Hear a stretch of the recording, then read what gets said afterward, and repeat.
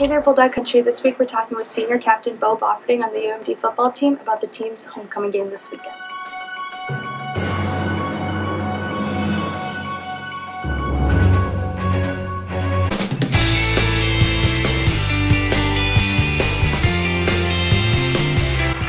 For UMD, take another look at it. Sarah Kelly put it home, a freshman.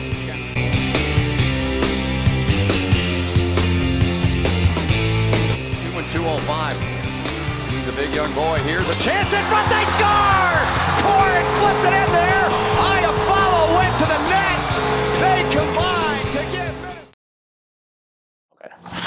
Hi, my name is Beau Bofferding. I'm a senior captain receiver for the University of Minnesota Duluth.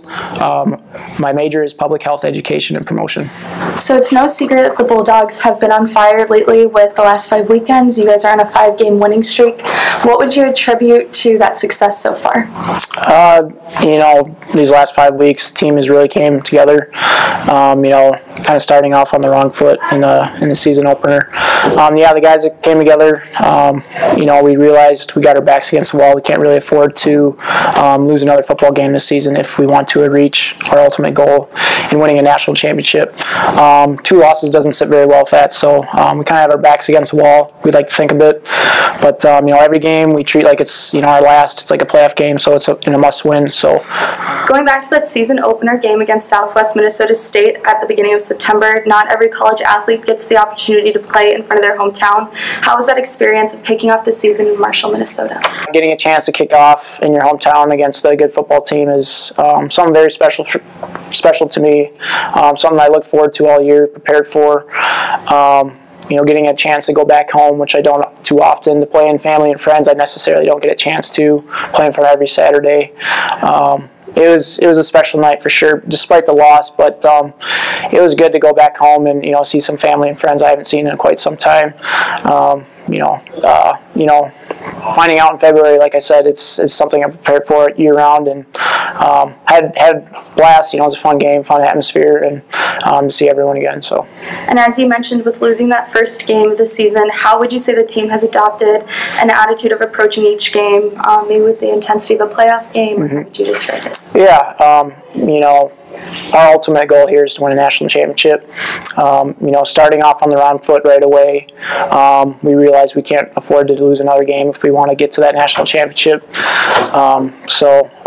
Since then, we've really came together as a group, and like I said, we've kind of had our backs against the wall. We're kind of approaching and attacking each game in practice as if it's like a playoff game. It's like our last opportunity. So, saying that, we just gotta stay hungry and humble. Just treat every opponent the same. The schedule doesn't get any easier from here, so we just got to play our best football as the season goes on. To describe you as a multi-talented player would be an understatement. You serve the team as both a wide receiver and running back, and also perform on special teams as a kick returner. Out of all these positions, which would you say are your favorite to play? It's a tough question. Playing all 3 positions, for a few years now, I'd probably say my favorite would probably be the receiver position. Probably that's what I'm most comfortable with in our offense. I've got most repetitions at that in my collegiate career. But Coach Wiese and Coach Pauly, they feel like I'm an offensive threat anywhere on the field. So they've kind of schemed up some good situations for me to kind of throw me at receiver and running back, and put me all over the field to try to create mismatches, and it's kind of worked out for us. So it's been fun. As not only a senior but a captain this year, how would you describe the feelings you have as you approach your final homecoming as a Bulldog this weekend? Emotional. These 5 years have gone extremely fast. I think a lot of guys can say that. But for me, I'm just trying to cherish every moment, really soak everything in, because, I realize not every person gets to play college football, especially at the University of Minnesota Duluth.